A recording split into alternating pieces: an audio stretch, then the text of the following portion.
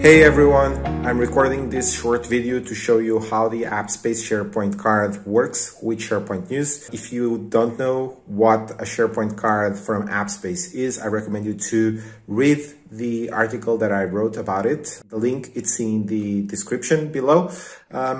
If you are coming here from the article, this is just to show you how the card actually works in a screen. This could be a TV or it could be a dedicated digital signage screen. On this particular case, it's just my monitor. If you read the article, you notice that I used Windows and I'm using an old Surface to power this signage solution here. So the AppSpace, it's running on that Surface over there.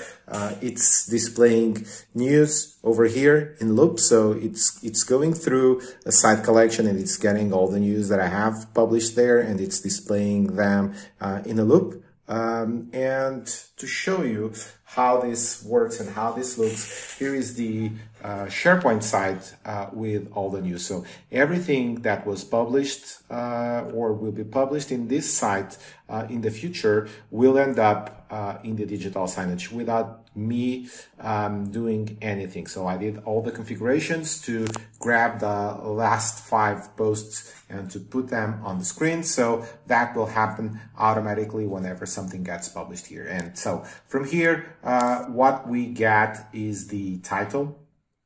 We get a brief description of what is written in the post, the image, and the author along with the date. And if we look over here, that's exactly what we have. So we have the title, the author, the date, a brief description, and we also have the information about the site collection from this is coming from, and it was also customized with SharePoint News, and I'm using the carousel effect, so I have the other posts visible at the bottom as well. So this was just a short one to show you how the AppSpace SharePoint card works and how easily it is to get content from SharePoint and how easy it's to spread it inside of your organization. So everyone knows exactly what you are publishing internally, even if they don't open